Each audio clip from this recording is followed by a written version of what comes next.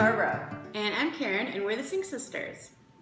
So today we're doing iOS 11 on the iPad, and oh my gosh, is that different? Way different. Yeah, as Apple says, iOS 11 was a giant step for the iPhone, but a monumental leap for the iPad. And it's true. It's very true. The all-new dock and app switcher allows you such creativity and freedom on the iPad. It's just fun. Yeah, and the way you can multitask, it's just amazing. Right. Let's take a look.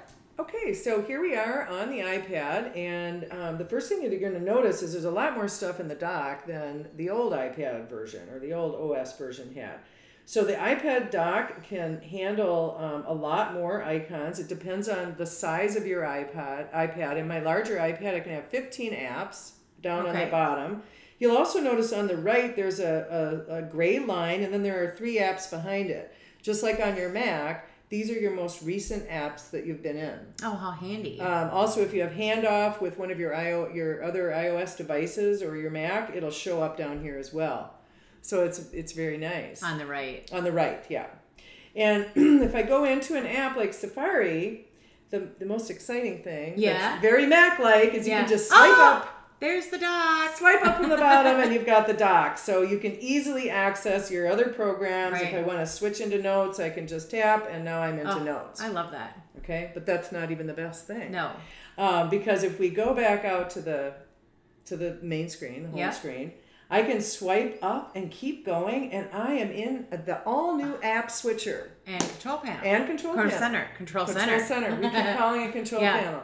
The Control Center shows up on the right. It's the all-new redesigned iOS 11 Control Center, and you can watch our video on that to learn all about using it and setting it up. But if you look over to the left, and I'm going to start scrolling to the left, you can see all my open apps. Right. It's a very expose-like look if you're used to looking at that view on your Mac, where you can move your cursor up into the corner and see all your open windows. So it's really nice, makes it really easy to just tap on an app and switch to it. They used to be like a deck of cards behind each other, and it wasn't as easy. It wasn't as easy. They made it a little bit easier as the versions went on, but it was nothing like this. This is just really phenomenal. I find myself just working right from within the app switcher and hardly ever out at the desktop anymore. So another thing to note is that when you're in an app and you pull up for the dock, you pull up once for the dock. But if you kept going, you would be in this app switcher. Awesome. Yeah, so it's really nice. Yeah. So we're going to go ahead and we're going to go into, let's say we're going to go into Notes, and we're typing in Notes. And I want to bring something up. I'm going to go to full screen. I want to bring up a split screen for Mail. So I'm going to swipe up once so I can see my dock. I'm going to grab Mail, and I'm going to drag it out over the screen. And you'll notice that it looks like it's kind of floating because this is the slide over mode. Yeah. So it's sitting on top of my window, and I can just get on the top of it and drag it back and forth. It'll either sit on the right or the left side. Right. Okay? So it makes it so nice to multitask between 2 different programs. Exactly. So if I have to go in here and find something and copy and paste it or do something, I can.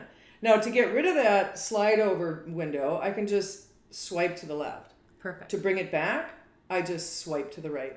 There you go. From the right, from the right. So you swipe back and forth to bring that up, which is really handy if you've got, a program you want to get to all the time. Like with the calendar, you'd be looking at different things and looking at your calendar to see if you can do it. Right, you can swipe it in or out. Shopping list or anything. Another nice thing, though, is if I wanted to convert this to a split screen, I just tap and hold at the top on the gray bar, and now I can make it split screen. Oh, wow. And you can... And you can change the size by just getting on the gray bar. You can drag it over. You can make it on the other side. You can make it split in the middle. You have so many new options. I think this is a feature that came out, the split screen, a couple systems ago that people really don't use. People don't use it as much. I didn't use it as much. I know. But now I'm kind of like, wow, this is really great. This is so much easier. Especially with the bigger iPad. Right. I find that it's very useful. Okay. So now we're gonna swipe up from the bottom. I'm gonna show you how. What if the icon is not in your dock? Okay. You've got an app. I want to bring up Adobe Reader. It's not here. So all I have to do is go out to the desktop. Now this is where it gets a little Minority Report, if you've seen that movie. Yeah, the movie where Two they hands. use 2 hands on the glass to do things. Because now we're getting into our first two-handed action here on the iPad. So what I'm going to do is I'm going to tap and hold down on Acrobat, and then I'm going to tap on the app that I want to go into. Oh, that's not right. Hold on. I tapped too long, guys. Too long. Tap and hold briefly, and then go tap on Mail. And now it brings up Mail, and here I am. I can do the slide over, or I can do the split screen. Wow. Yeah. So that was fun. That was 2 hands. So, you know. It's pretty cool. Yeah. I think, and making that little snafu there is a good thing to point out that this is tricky stuff. It's not going to be, easy at first, but just keep playing with it like we are, and you'll get it right. It's going to take a while. Yep. So I'm going to go ahead and I'm going to bring up Mail, and then I'm going to bring up a new mail message, and I'm going to show you another really great feature, which is dragging and dropping. Oh. So what I'm going to do is I'm going to open up the dock, and I'm going to bring the Photos app up here on the right, and I'm in screenshots, and I'm going to go ahead and I'm going to grab this screenshot that I wanted to send to somebody and just drag it right over into my mail. Crazy. Okay? It's just like the computer. It's crazy. Now, another really fun thing that you can drag and drop is you can go into, I'm going to go into Safari. Where are you? Did it get off my dock? Oh, it must have. I'm going to go out and I'm going to go into Safari, and then I'm going to bring my notes up right here. Or no, Mail. I'm sorry, I was in Mail. I'm going to bring Mail up as a split screen. Okay, so we can see them side by side.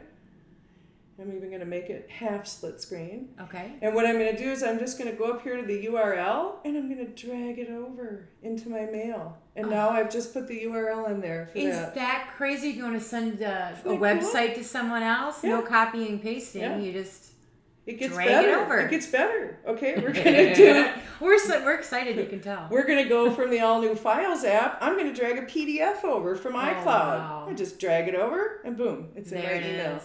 It's so much like the Mac. It's so nice. It really is. Drag and drop is awesome. Yeah, perfect. Okay. Now, another feature that we're going to look at right now is something called Insta Notes.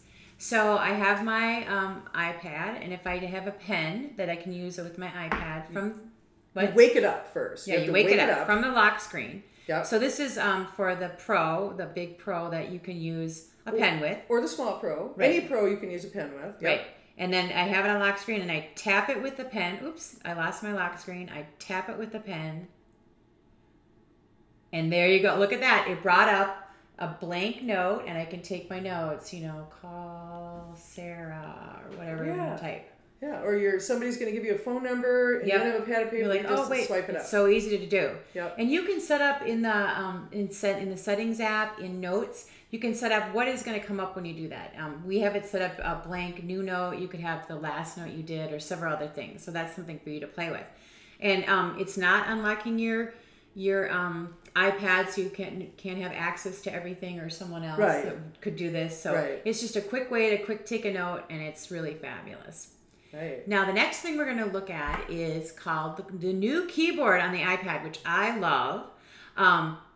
But it is only on the not the big iPad 12.9 inch. It's not only on. It's on every other iPad that can run iOS 11, but not the big one. Not the big one. So if you have the big one like my sister, you can't use this feature. But every other iPad, whether it's a Pro or an old Air, will have this feature. So we're going to go ahead and plug in our other iPad to take a look at that. So now we have the regular size iPad up, the 9.7 that most people have.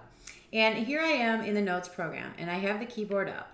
So you can see it looks a little different. And when I downloaded iOS 11 and it was on my iPad, I got excited. You can see it has the regular letters, and then above it has smaller letters in gray. And what these are the characters and numbers that were kind of tricky to get to. You had to press a button and then sometimes another button, to see those keys. Right. And what they've done is with quick flick keys, they've made it a lot easier. So you can see, for example, if I type the F key, I get the F, right? Mm-hmm. If I quick flick down, I get the ampersand. Now, if I click the G, I get the G. If I click down, I get flick down. Flick. It's not swiping anymore. It's flicking. No, it's flicking. It's flicking your Well, you're just kind of keys. flicking your finger, and once you hear that term, you do it with your finger. It makes it easy to do. It does. And what I really like, the hashtag for when I'm in Instagram, that was one where you had to push like 2 different buttons to get to it. Yeah. So if I tap once, it's the S. If I flick it down, it's the hashtag. Right. So it's really nice. You can disable it if you want in general in keyboards if you're having a problem with using it, but I think it's a really nice feature. Right. The other thing that's really great right from here that we didn't mention yet is above you could get all the numbers. Yeah, real quick. So you don't and have easy. to go into another keyboard to Right. get your numbers. Get your basic really numbers. Like that. Yeah. And the last thing we're going to show you here isn't necessarily only an iPad thing. You can also do this on your iPhone, although it's a little hard to use 2 fingers on your iPhone screen depending on what size you have. Right. But we're going to show how you can finally select more than one app to move it around on your home screen or That's on your amazing. screens. So all you do is you tap and hold on your first one to get the jigglies going. Once the jigglies are going, you start to move that one and then just start tapping on the other apps you want to put in the stack. So You've got them all. I've got 7, and now I can just like move them to another Another page, move them back. So again, Right. you tap and hold to get it in the jigglies, and then you have to move one of them. Start moving it, and then tap on another one. Once you've started the tapping, you don't have to move it anymore. Right. It's just you have to get moving first. So again, And then you can move them all to a different page. move them all to a different page. Boom! I just rearranged so your nice. whole iPad. Sorry. I love it. Yeah. I'll be all confused now. But it is a great thing. It's another one of those two-handed Right. Minority Report-esque type of features. Getting really tricky with your iPad. You'll look really cool out and about doing things. Right. So I think these iOS 11 changes to the iPad were just really fun. Some of them are tricky and they need a little practice, but stick with it and you can do it and you'll really love it. Thanks for watching the Sync Sisters Tech Bit. And please subscribe to our channel.